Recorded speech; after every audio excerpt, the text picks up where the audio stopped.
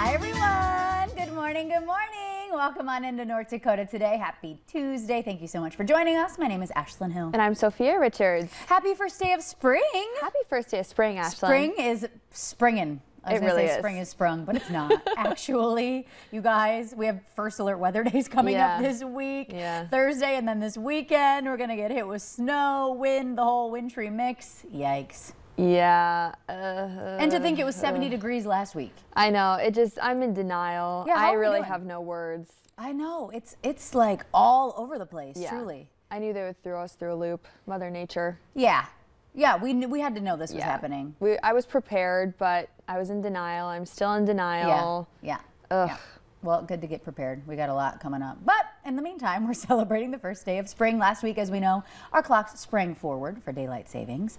And today, Mother Nature is springing forward with the change of the season. So this is the first day of astronomical spring. And it falls on a different date every year because it occurs on the vernal equinox. I feel so official talking about this. Yeah. And that means that the amount of daylight is roughly 12 hours long. So, fun fact, this is the earliest in March that the equinox has fallen since 1896. Interesting. Yeah. Well. So we're thinking spring at least. We're thinking spring. Spring is in the air, but it is also in our drinks. Okay. Who voted that lavender was the theme? I didn't know that like one coffee shop proclaims that there is a themed flavor and everyone follows suit. I didn't realize this was happening. I don't know, but I wish they hadn't because lavender is not my favorite, honestly, in drinks. I just never think about it. Lavender tea, maybe. Lavender coffee, I don't know. I've never even tried it. I like the smell of it. I love like lavender lotions, but lavender flavored things isn't really my jam. Yeah, so we had Caribou on before. Yes. And they had a fun little kit, and I still have that lavender lotion at my desk. I put some on today. Yeah, I The use it. lavender hand cream. Yeah, so shout out to you. Thank you for that. You could always use a good hand cream. But now Starbucks is following suit, and they have an entire new spring menu. We're going to run through the list because it is a lot. Yes. A lavender cream frappuccino, iced lavender cream oat milk matcha, iced lavender oat milk latte, and then they move on to some of the strawberry acai refreshers. Yes. Acai? Acai? Yeah. I made it up. Yeah. Acai, I think.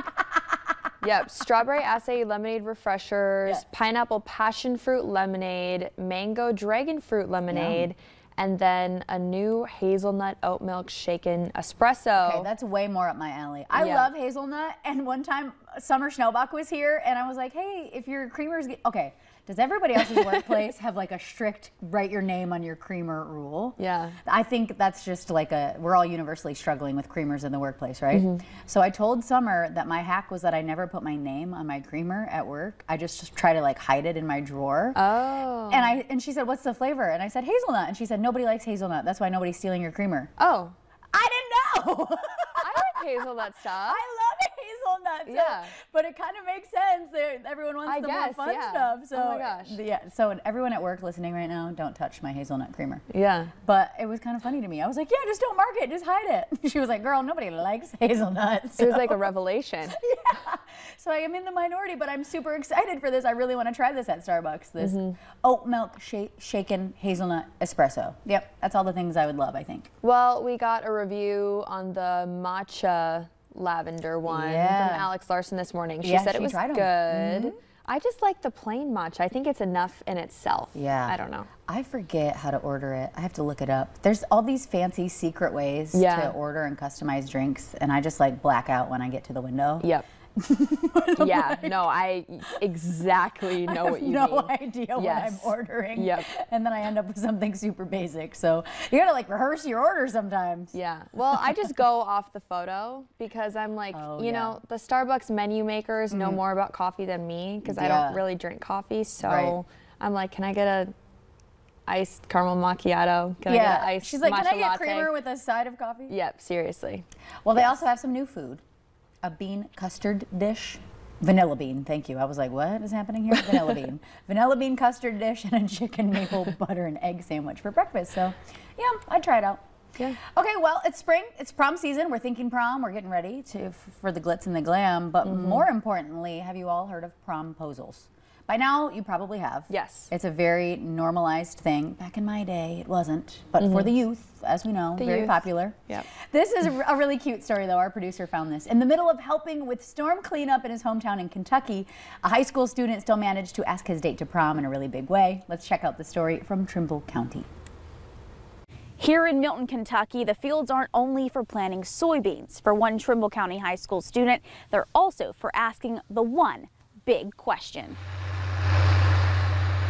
Move over flowers and poster board signs, Brett Leiter is taking promposals to new lengths in a way that's much more his style. Yeah, I just went out there and I done what I done best. I'm probably better plowing a field than I am writing on a poster with a marker. That couldn't be more true for the 17-year-old farmer who is also ranked the #1 tractor driver in the state of Kentucky. But that doesn't make asking a girl out on a date, much less to your first prom, any less intimidating. My anxiety was through the roof on when I was doing it, if it was going to look good or she was even going to say yes. But that didn't stop Leiter. He cranked up his grandpa's Alice Chalmers tractor, hooked up the till, and drove just over the hill to his grandpa's field, ready to make quick work of his big idea. Right there on the hood it says land handler, and I can tell you what, it does handle some land. It'll roll on, I tell you. It took him about 40 minutes to spell out the letters P-R-O-M.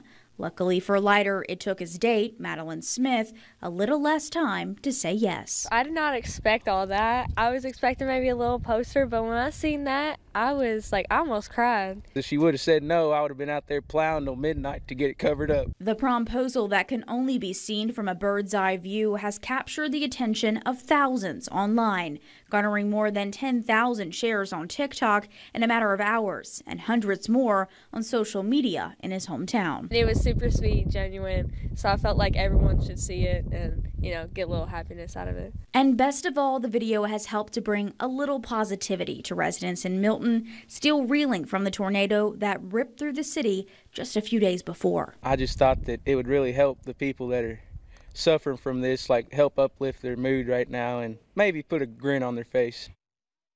Okay, how cute. I love that. So precious. I feel like that could have been here. It could have been. That could have been you telling a story. Just slightly different accent, but yeah. I don't know. No, I'm just kidding, obviously. But yes, I love that. How wholesome. And then, just back to the wild weather. It's not just us all over the place. The U.S. as a whole, regionally, it's like, wow, there's just a lot going on this spring, winter time. But how cute. I know, I love that one. I got a couple signs in high school, but never a plowed field. Well, hello. Yeah. This is the PSA. Should have been on that. I never had any, so that was after my time. Which is so funny to me. I feel like it's just what you do, right? But it's kind of a newer trend. Not always. Yeah. I don't even have a photo alone as prom queen of my senior year of high school. Which is so nuts. It is crazy when I really think about it, because we'll be talking about things constantly, and you'll be like, "Oh yeah, here's a pic of this when I did this," and I'll be like, "Oh." You have, that's like, wait, that's a physical thing that exists somewhere and not just in your memory? Yeah. You're not just like, oh yeah, one time this happened to me? Like, nope, it's there. I have photo evidence for everything. I'm always snapping a photo. No, as you should, especially now. So yes, if you're into photos, I applaud you. Get them printed though. That's kind of another thing that we got to work on as a whole. It's not just digital, you got to get them printed too, so you can really save them and then keep looking at them. I do that and then I put them in a scrapbook. Right, yeah, you are a big scrapbooker. Yes, okay, leading the youth. Okay, kind of funny. Okay, well, we have an incredible show for you on your Tuesday morning. Coming up, we are talking about the Moorhead Ice Show happening this weekend. 3 chances to head on out and have some fun. We'll learn all about it after the break.